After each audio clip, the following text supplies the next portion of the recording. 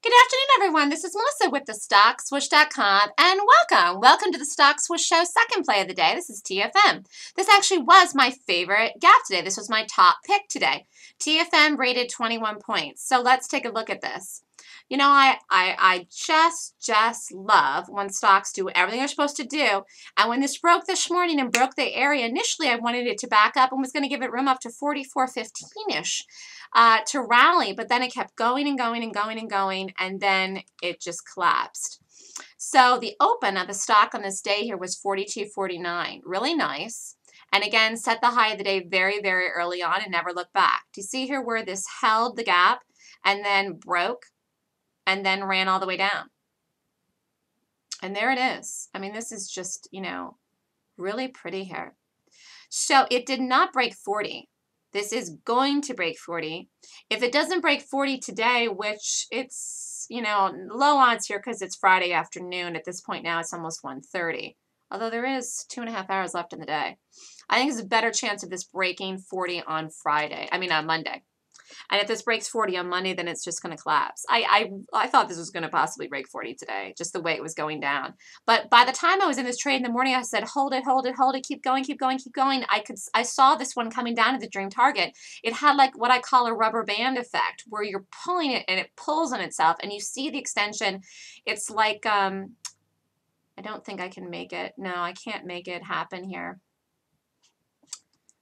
It's like I would have to show you, like if I cut this off, like this is what I was looking at here in the morning before this all transpired.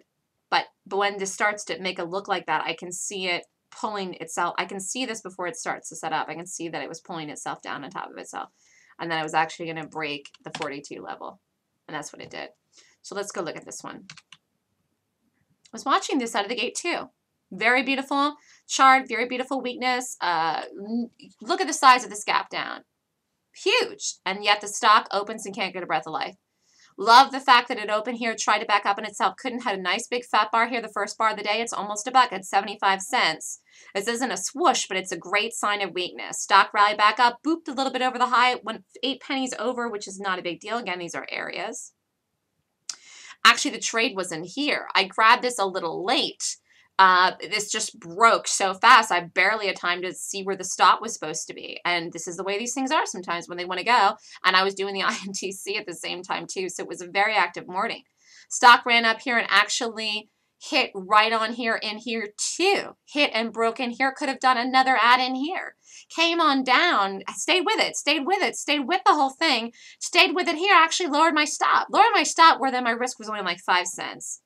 And just let it break. Let it break, let it break, let it break. Squeezed as much as I possibly could out of this thing, and it was just a beautiful move.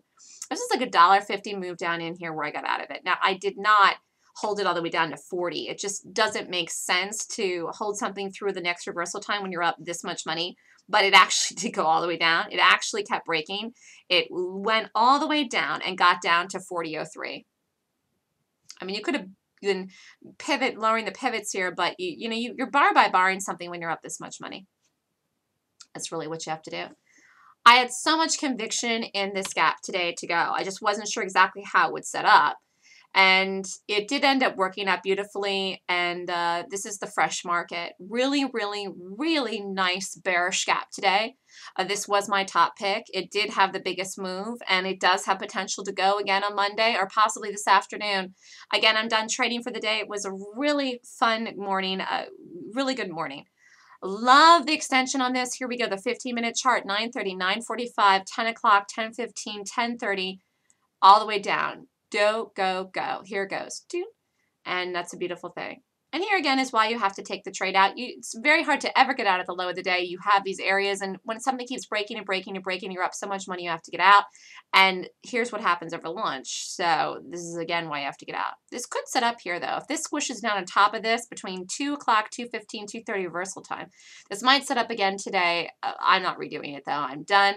Really nice morning, strong close to the week, beautiful way to go into the weekend, a holiday in just a couple of days. So fun to trade and have everything work so beautifully. And sometimes you just, say, oh my gosh, I love this job, and today is one of these days. So this is Melissa with the StockSwoosh.com. This is TFM, the Stock Swoosh Show Play of the Day, top pick, 21-point rated gap. I use a 26-point rating system to rate my gaps to determine if I want to play the gap on the day. And if the gap rates 20 points or more, then I watch it to trade, to set up. And that's what I did here with this TFM. And I teach a class on how to trade gaps and rate gaps. The next class is December 14th and 15th. If you're interested in more information, email me at melissa@thestockswoosh.com. Thanks, everybody. Have a great weekend.